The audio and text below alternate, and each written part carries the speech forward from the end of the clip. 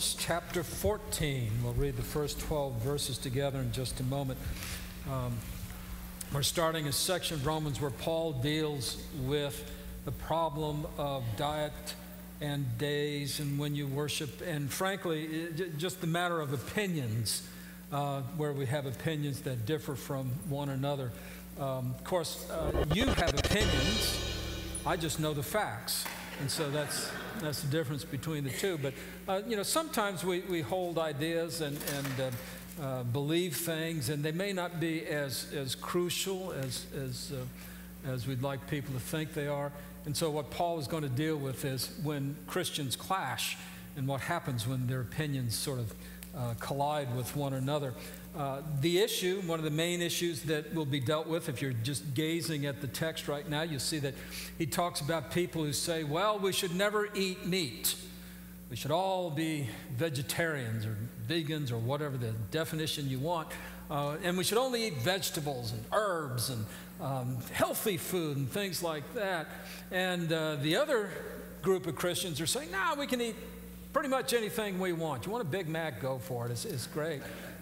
But we need to understand the cultural environment of that and how meat as a food item functioned in the ancient world. Paul doesn't mention the details so much in this passage. He gets into it a little more deeply when he talks about the same issue in 1 Corinthians 8, 9, and 10. So he spends 3 chapters on the subject at that point. But one of the difficulties of living in the ancient world was that the pagan religion was so woven into your culture and your society that it was pretty much impossible to make a move without colliding with something pagan, unlike today.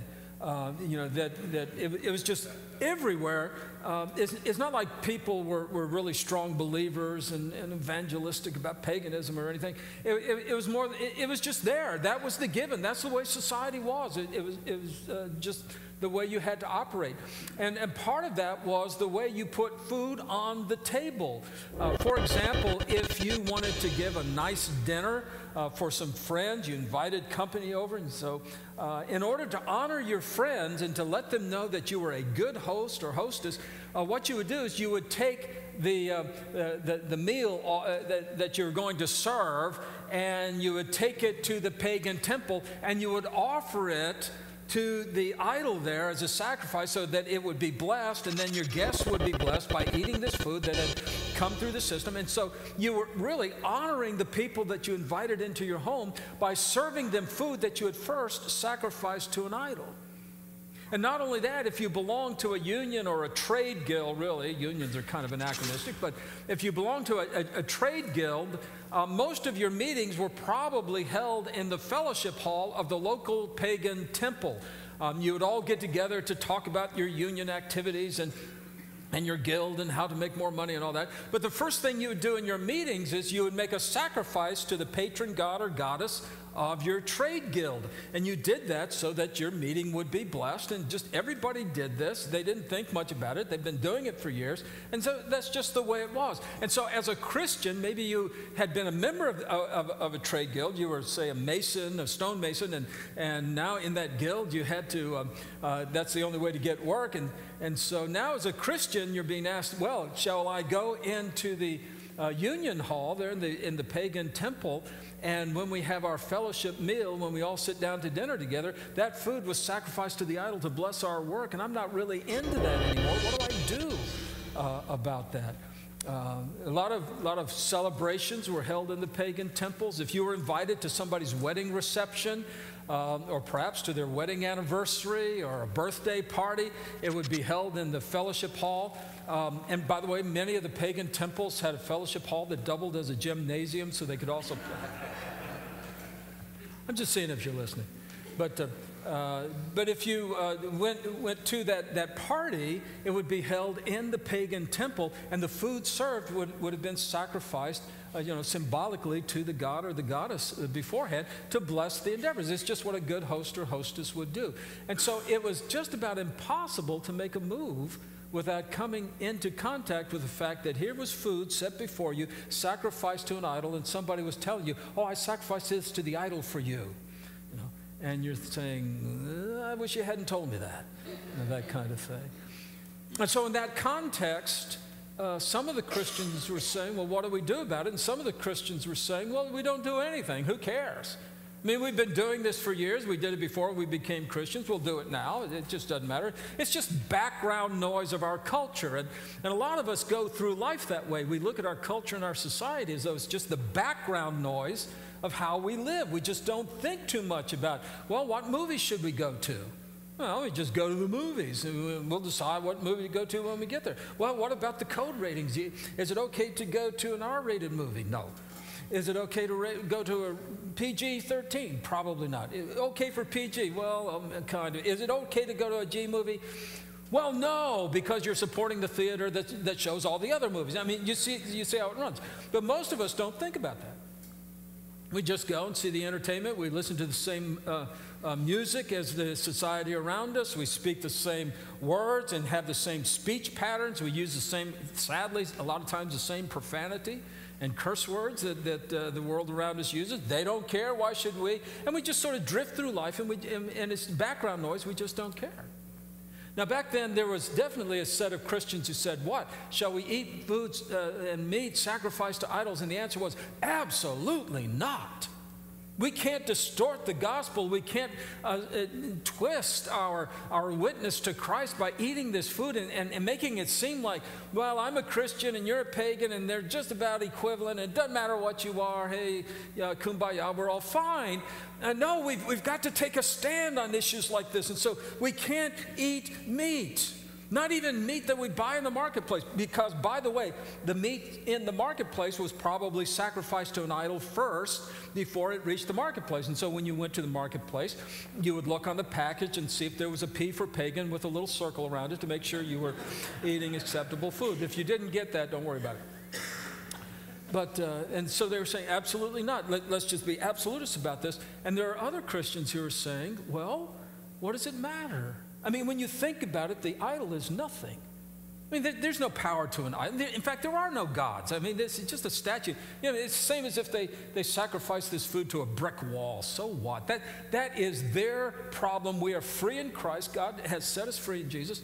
We know the truth. We know that there is nothing to this. And so it's okay to eat the meat if you feel like it, if that's what you want to do. And so two groups of Christians starting from exactly the same starting point, starting from the point of the oneness of God and the supremacy of His glory and the fact that He alone is sovereign over us. Starting from that, we concluded, cannot eat meat. Or starting from that there's only one God, we concluded, yeah, it's okay to eat meat. And so we share the same convictions. It's just in how they're applied to our lives. We start to collide with each other. And the question is, what do we do about that? And Paul's going to talk about that.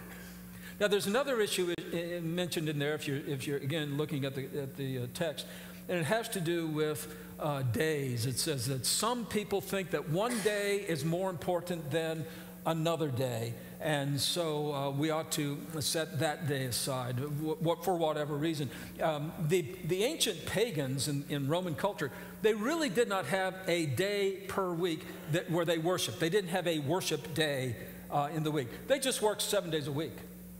Unlike today, they worked seven days a week, and they actually looked down on the Jews who used to goof off 1 day a week.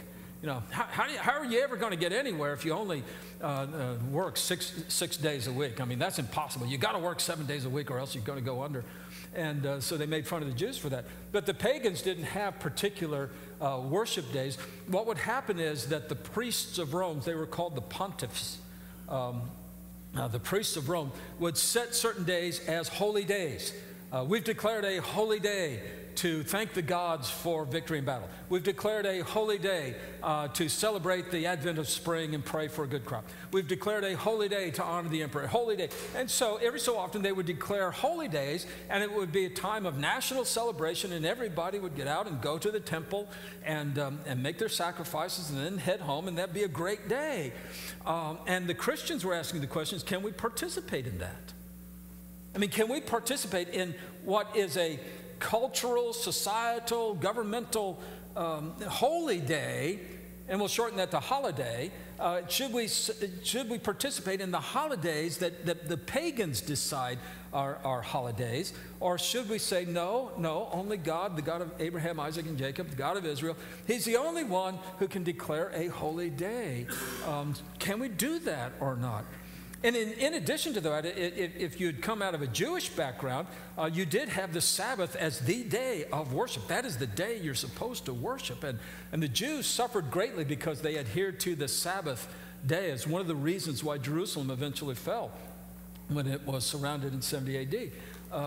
The Jews refused to fight on the Sabbath, and the Romans knew that, so they did all their war building stuff on the Sabbath.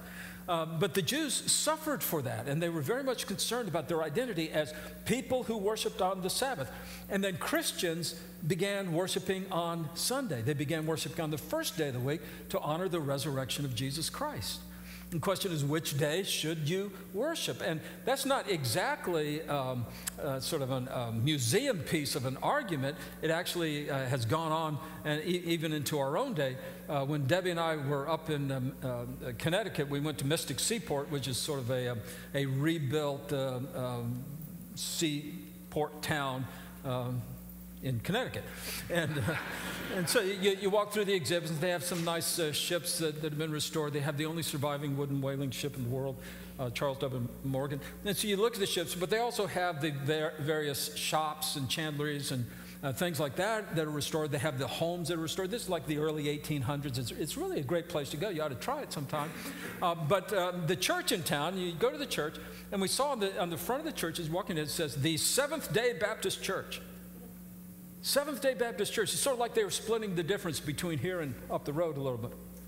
So, but these were folks, and they were entirely Baptist in their doctrine, but they had been convinced that they should worship on Saturday, the Sabbath, the seventh day of the week. And you can hear the arguments for that. God told us to worship on the Sabbath. It's in the Ten Commandments. God didn't get rid of the Ten Commandments. It says that we rest because God rested after 6 days of creation. There's the seventh day, and God rested. We should be resting. We should be honoring God by keeping the Sabbath. And so up there at Mystic Seaport, Connecticut, if you were Baptist, you'd go to the Baptist church on Saturday. Now, the problem with that was Saturday was also the best day for launching ships.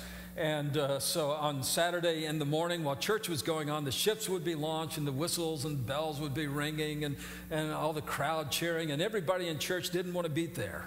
Sort of like Super Bowl Sunday night. But anyway, they just didn't want to be there, and so that created a problem. But they're well-meaning people who take the data, take the scriptures, take the centrality of Christ, all those things. Starting from that point, we should worship on the Sabbath. Others, we should worship on the first day of the week to honor Christ. Others that, well, we can participate in pagan holidays. Others, no, we can't participate in pagan holidays. And the question is, what can you do? We've started with the core convictions, the central truths of the Christian faith, and we've wound up in different places of application, and they're starting to collide with each other. How do we relate to one another? And Paul's basic answer is going to be, well, we welcome each other.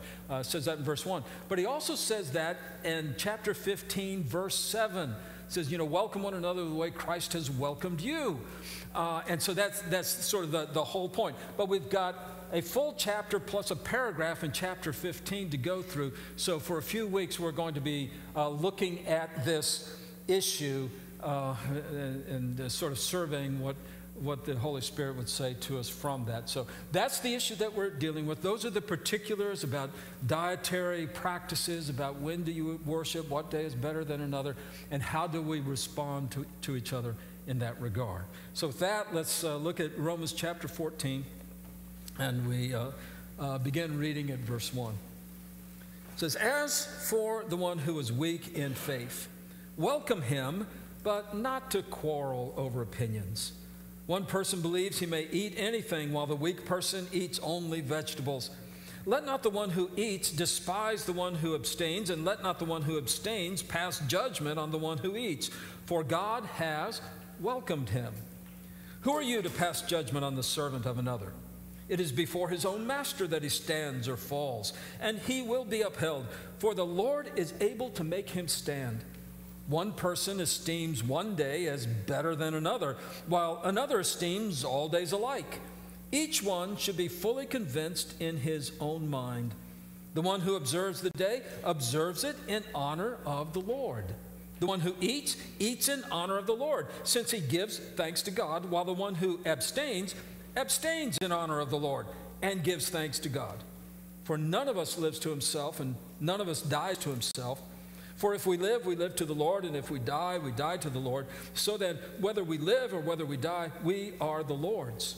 For to this end Christ died and lived again, that he might be Lord both of the dead and of the living. Why do you pass judgment on your brother? Or you, why do you despise your brother? For we will all stand before the judgment seat of God. For it is written, as I live, says the Lord, every knee shall bow to me, and every tongue shall confess to God. So then, each of us will give an account of himself to God. Let's bow together in prayer. The gracious Heavenly Father, we confess that patience is not a cardinal virtue with us, that patience does not come naturally, and that patience is not something that we extend to others in our relationships. So we first of all thank and praise you for being patient with us. Father, you put up with a lot, not just the quirks of our personality, not just the odd things that we do, but Father, you put up with our rebellion and our sin. Father, you put up with the way that we ignore your will for us and go our own way. Father, you are so patient with us. And we thank you for sending the Holy Spirit to convict our hearts, to bring us back to you, back to where we ought to be. And we ask only that you would make us now patient with one another, patient and loving and merciful, and rely upon your Holy Spirit to work out the conviction and the changing of hearts and minds, our own and those of others.